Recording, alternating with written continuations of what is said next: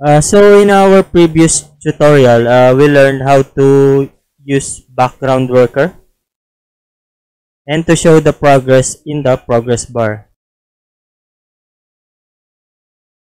So today, let's just redesign this form.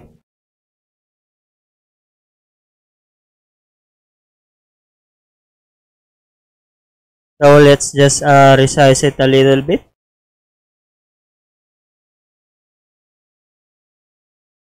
And we will add the text box. There it is. We'll just make it multi-line. Resize it. And rename it. So basically, our goal for today, we will show the computations or the results in this text box. So instead of find the 1000 prime number, we will find the first 1000 prime number.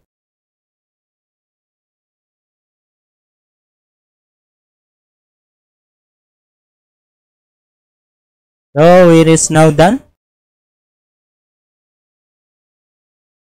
So now let's start the coding. So let's go back to the do work event.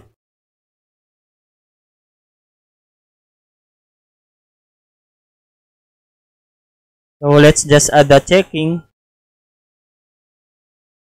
and set the text of the text box. Now let's just test. So we will receive an error. Cross-thread operation not valid.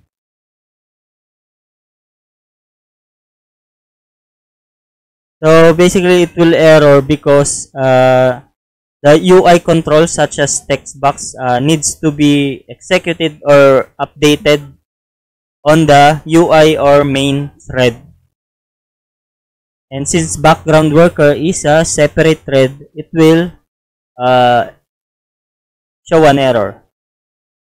So to fix this, we need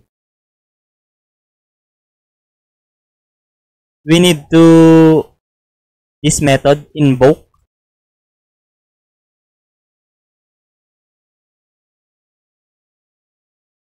So basically by doing this, we are performing the execution on the thread where the txt results or the text box was created, which is probably or most likely the main or the UI thread.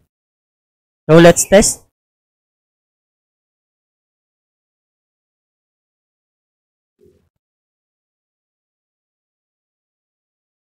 There you go.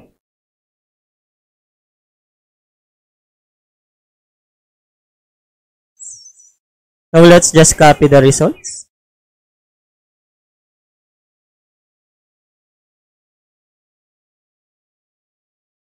And let's just paste it on Notepad.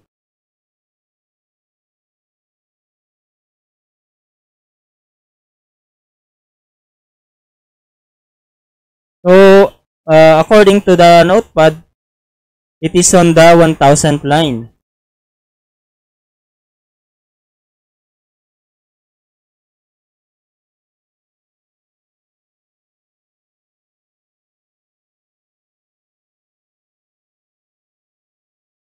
So that's it.